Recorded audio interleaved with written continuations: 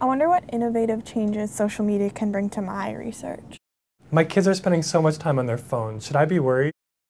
How should I be implementing social media and online rules into the classroom? My best friend is being cyberbullied, but I don't know what I can do to help her.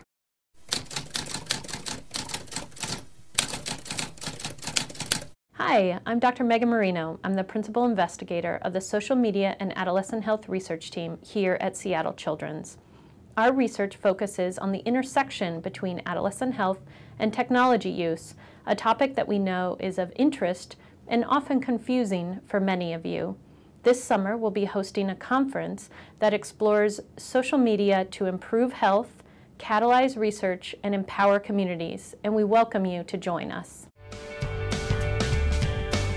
On day one, we will tell you about research methods using social media for recruitment and content analysis, as well as IRB and regulatory policy procedures for social media research. So what were you up to this weekend? I heard that some of the team went, Adrian. On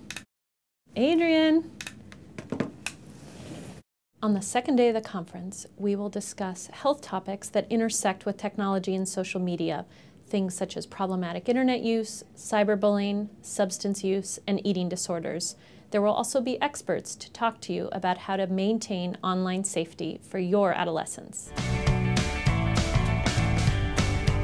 On the last day, we welcome members of the community to join us for panel discussions on child health, internet use concerns, and the future role of social media in public health.